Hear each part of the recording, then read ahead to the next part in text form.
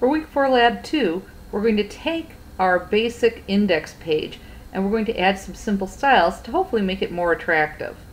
So I have my code here, and I'm going to add style equals,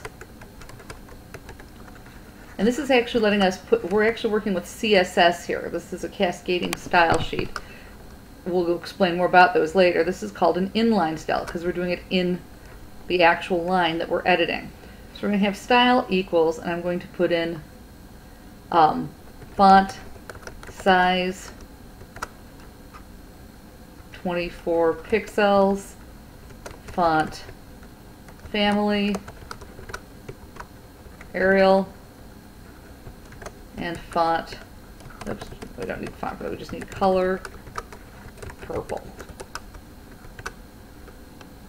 And I've already got live preview on, so you can see that changing here. I also want that to center, so I'm going to add text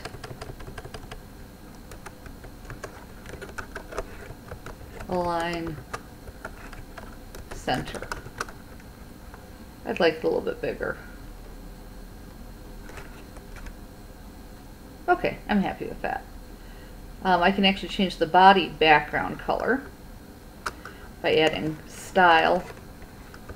And in the Codecademy work, it shows you to use background color. That's actually changed to where you just use background.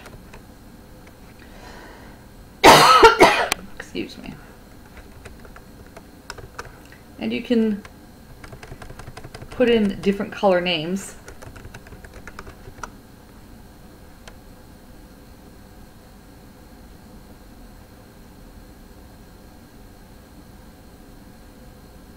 And if you spell everything right, it'll change.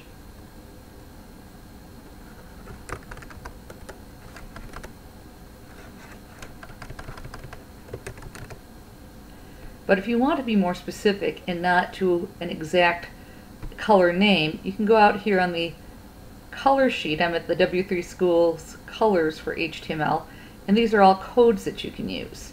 So you can put in a code from here. I'm going to use this one for FCC. And when you're putting in a code, you just have to put in a hashtag or £sign first. That should take my page to off-white. There we go, I'm happy with that.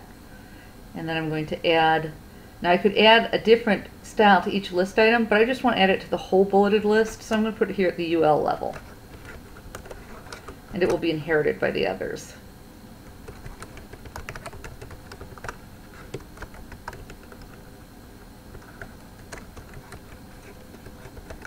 So I'll change the font family, font size, we'll make it 2/3 of the size, so we'll make it 24 pixels. And I'm not going to worry about the colors at this point. That should be about it. Okay, so these are a bit larger, different font, easier to read on the web, and I've changed the background color. You can go further than that in styling if you'd like, but that's what you need to do as a minimum for week 4 lab 2.